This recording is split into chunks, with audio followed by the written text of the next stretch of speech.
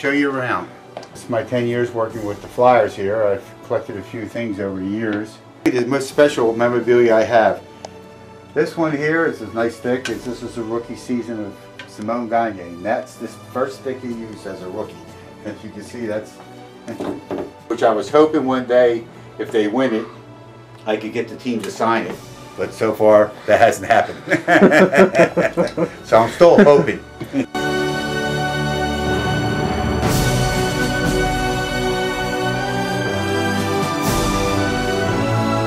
The actual jersey, which has the straps on it, of Mark Recchi, because he knew he liked Mark Recchi. So that was pretty cool, and they're worth a few bucks. My buddy, JR.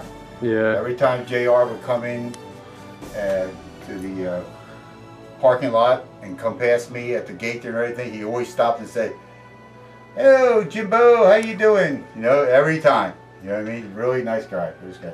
Bobby Clark gave me a personal message there. Good luck. And that's Clarkie and Perrant's autograph when they won the cup. And as you can see, this, you know, this is quite a collection here.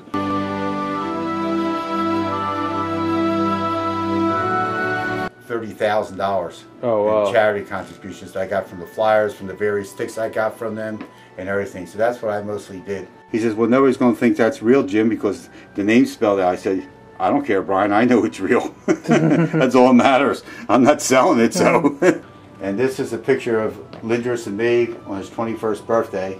I presented him a cake for his 21st birthday, and this is Checkmatic. Is that, did you bake that cake, or is that just that's from a bakery. Just a store-bought cake? Yes, it's store-bought. If I baked it there, he wouldn't be smiling. He'd be saying, "Oh no, I'm going to be poisoned." "Hello, Jimbo, how you doing?" And here, this is an autographed mini helmet from Gange. He's no longer with the team. I'm going to be dismantling this beautiful room we had for years, and the vultures of Jimmy and Jeffrey will be taking him.